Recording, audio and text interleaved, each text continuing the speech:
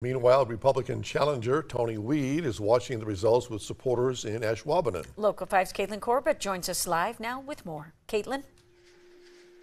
Yeah, we're back at the Legacy Hotel in downtown Ashwaubenon, and right now, as you can see, there's still some setup going on right now. We have the Cougars setting up. Those are the entertainment tonight.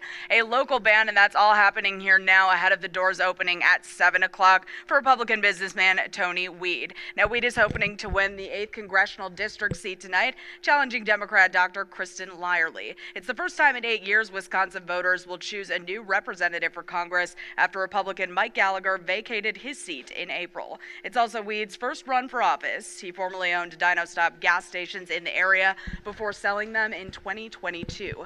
I spoke with Wied's campaign manager, Aiden Strongreen, earlier today. He said that Wied's feeling confident. He also added that Wied feels his status as an outsider to Washington gives him an edge and allows him to bring what he calls a common sense mindset to Capitol Hill. Now, again, things get underway here at the Legacy at 7 o'clock. Those polls close at 8 o'clock. We're going to be here all night giving you live updates as this night continues. For now, in Ashwaubenon, Caitlin Corbett, Local 5 News.